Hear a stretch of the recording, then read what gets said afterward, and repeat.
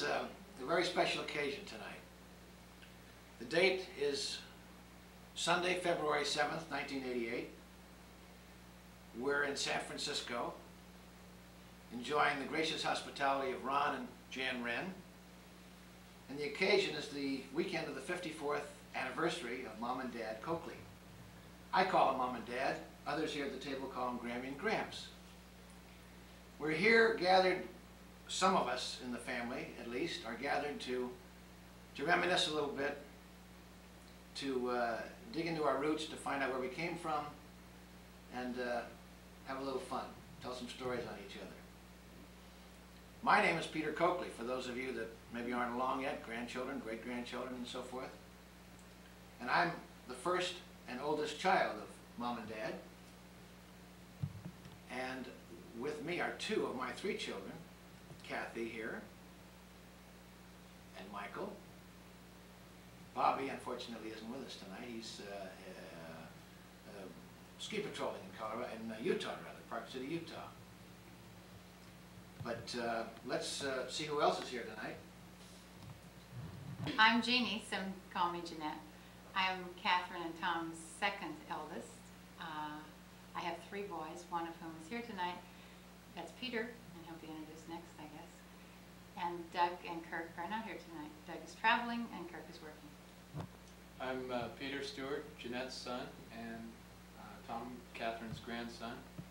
And as my mom mentioned, my brothers aren't here tonight. I'm Michael Coakley. I'm Peter's first son. My grandparents, Grammy and Gramps as I call them. The eldest of, I guess, the eldest grandson. The eldest grandson, right? Right. That's right. Happy to be here. This is Kathy. We're missing Bobby in our immediate family here. We're missing a lot of people, I guess.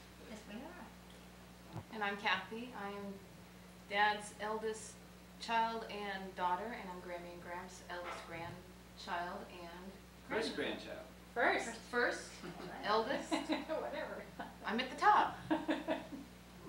Before we ask questions of Mom and Dad, Tom and Catherine, I think we need to introduce those that aren't here tonight, the direct children of Mom and Dad. Molly, the third oldest in our family of four kids, married to Buck Hoyle. Parents of three children, are in Colorado. Couldn't make it tonight. Our other sibling is Joey, the youngest, who is now about 41 or 2 years old, married to Kathy, and they are living in Hanford, California. Parents of 5 little children, with a sixth on the way, we understand. And the reason they're not here tonight is because it probably would take a logistical genius to move that tribe across the Central Valley of California for an evening like this, similar to, I think, an Army field commander moving a battalion across Europe during World War II. So they're not here. Anyway, we want to find out where we all came from. Okay. Let's go back and find out, Dad, for example, your parents came from where to where? The mother and the father. How did they? Where did they go back before that? I'm Tom Coakley, the proud father of some of these great kids here. My father's parents were born in Ireland, raised in Ireland. My dad was raised in Ireland, in County Cork, in what we would call sort of the sub-county of Skibbereen, at a place called Drumore, in a home with dirt floors. All the cooking was done in an open hearth, nothing but this big open hearth. We were there 10 or 15 years ago. We visited in that home, still had dirt floors, still that kind of a place. Anyway, that was my father's, where my father was born, in County Cork. He and there were ranchers, small ranchers. He and my Uncle Michael came to this country when they were teenagers and settled in Oakland.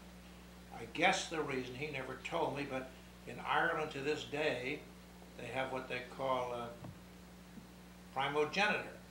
The oldest, it's either a law or a tradition, but if it's just a tradition, it's as strong as a law. The oldest son gets the home place and the ranch. And the rest of the brood have to go out and do what they can to make a living. If they have 2 ranches, the next one gets the second ranch. But in this case, my father's older brother got the ranch, so they came, my uncle and my father came to Oakland with the help apparently of an aunt I loved. I knew her so well, just loved her, who put up the money to bring them over. They went into a butcher business in Oakland for the leading butcher shop at that time, Sampson's, and they became butchers. Soon they opened their own market. It wasn't very many years before they had the biggest and most successful market in the East Bay, if not in the whole Bay Area. Things you don't see today, 8 or 9 butchers, delivery guys, and so on. That was my father's side. My mother's side, her parents were, her mother was Mary Norton, her father was Patrick Curley. They came from Galway. I don't know whether they met in Boston or San Francisco, but they both were in Boston for a while, and then came to San Francisco, met, and married. I have one interesting story of my grandfather, Patrick Curley, whom I did not know, because I tied into it a little bit. He was here at the time of the gold rush, and he was working at the Palace, at a rooming house, which was then the Palace, what was on the site of the present Palace Hotel. It was a rooming house in those days. And the woman, Patrick was the man Friday. He did everything for the woman who was a proprietor. And he decided to take off for the gold fields. And she begged him not to go. She said, Patrick, you'll go up there and you'll break your heart. You won't make any money, or you'll meet the wrong people, etc. Please stay with me. And if you do, I will give you an interest. I own this property and I will give you an interest in this hotel, in this corner lot. Patrick went off to the gold field and lost his opportunity to become the owner of the Palace Hotel. Now let me see this. Oh, then, so anyway, my dad was here. My mother was born of Patrick Curley and Mary Curley, and who had settled in San Francisco. And my mother went to Girls High in San Francisco, which was a very nice high school in those days. I don't know about the rest of them. She had 3 sisters and 1 brother. My dad and my mother married in 1895. My mother was 22. My dad was 25. And they produced 4 children. Older brother, who became the district attorney of Alameda County and was district attorney, distinguished district attorney for many years. All right. Sister Ann, we call her Saint Ann. Never had any children, but she was a dear that just loved kids, and our kids particularly. And then, who else? 5 then. My sister 5 Alice. children. 5 children. My sister Alice. And Frank. Oh, and my Father brother Joe. And My Frank. brother Joe became a priest. That's right. So that takes care of us. What were your parents' names? James and Emma Coakley. Grammy, about 2 years ago, you mentioned that you were a 3rd generation San Franciscan, is that right?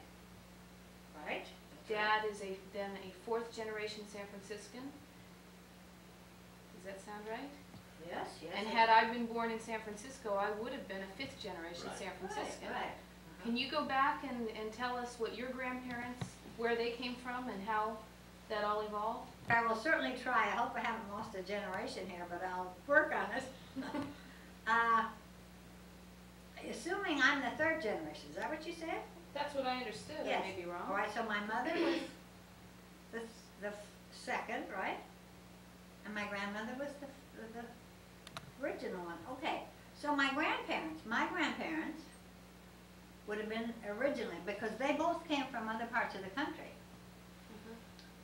But they both were married in San Francisco, so that would make them the first part of my family to be in San Francisco. Okay, my grandmother Langley.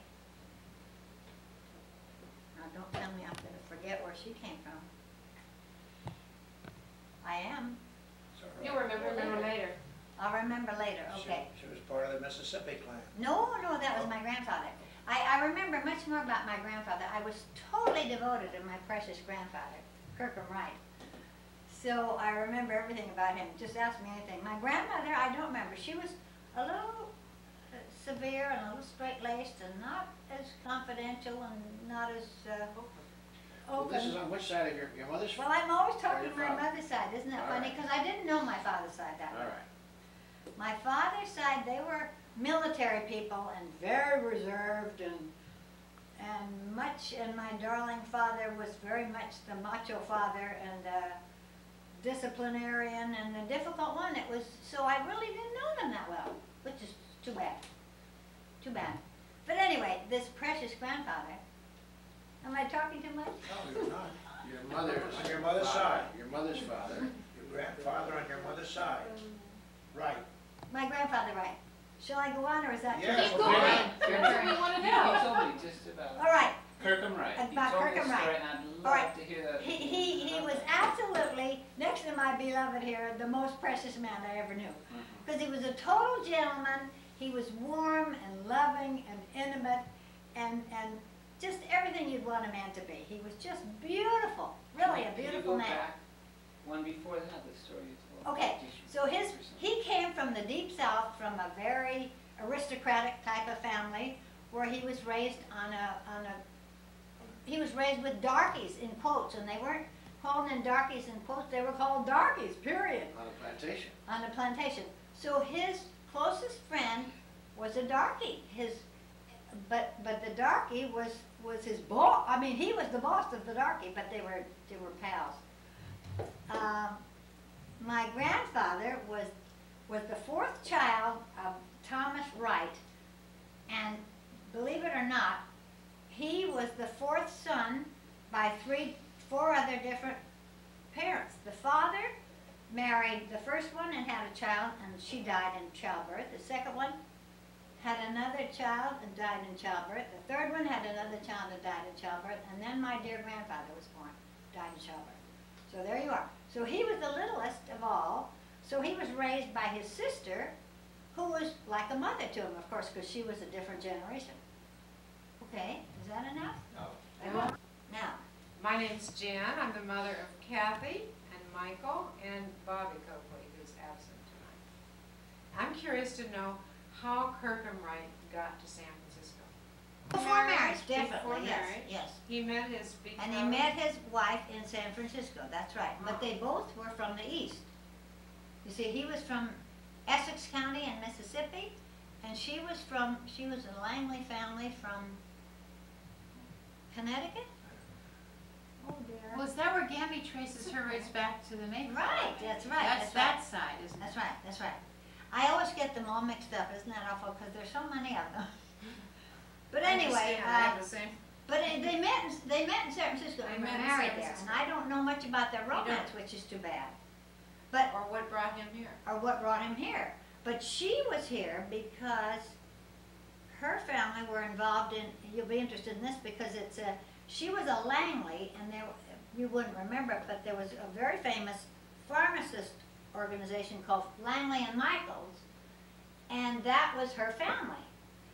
But then it ultimately became McKesson Robbins, and now it's, what is it now? McKesson. Foremost. It's McKesson. Okay, so that's her side of the family. Any more? That story too. Okay, I was wondering, Kirkham Wright came out from Mississippi, East Coast. Okay, he came out and wound up at Moss Landing, Monterey County, as a whaler. Right. Why? What brings him here? It's not an Well- ad in the paper. It's not in, it's not in any kind of. Not a gold mines bring him Yeah, out. What brought him out here? Well, there was a famous General Kirkham who was an uncle of Mike Kirkham Wright. That was not Mike Kirkham, but anyway, it's definitely part of the family. All right, and the Moss Landing angle is because his business was in San Francisco, but he was involved with many things. In fact, he got into a terrible fracas with some other men that he was trying to befriend because he was always such a gentleman, and he ended up as the total sucker, and he had to pay this horrendous debt. He spent the rest of his life trying to pay off this tremendous debt. This is your grandfather. My grandfather, but part of it was he was the Moss Landing deal was part of that, trying to catch up with his financial involvement. So he was in Moss Landing with this whaling company, and it was very much of a going company, and they were killing whales off the coast, which of course today we don't approve of, but it was very much of a going business then, and that's all there is to it. Except I don't think it was successful. So my poor grandfather was left, you know, holding the sack again with these horrendous debts. That I remember well. There's a street here in San Francisco. Was it named after your grandfather? No, it was named after General Kirkham, who was the uncle of my Kirkham Wright. But was he a San Franciscan? So it goes back another generation still. It must have, yes. My Kirkham Wright was in Mississippi at the time of the Civil War, and he would have been, if he'd been old enough, but he wasn't, he would have been in the Civil War fighting the Northerners, you see. But at the time that he was in California, he said, no way. He said, my sympathies were with the North. I think because of that dreadful incident of the poor little black slave being beaten not to death, but he was badly beaten. Did I tell you that? Was Yes, that- no? No, you Was told that- me that. I told you that. Was that Didn't tell his us friend? This was the little darky, in quotes, that he was raised with, because he was the boss of the darky, but they were great pals. And they did some silly thing like stole a watermelon or something dumb, and my grandfather got off scot-free, and the poor little darky boy was beaten unmercifully. He lived, I don't mean he was beaten to death,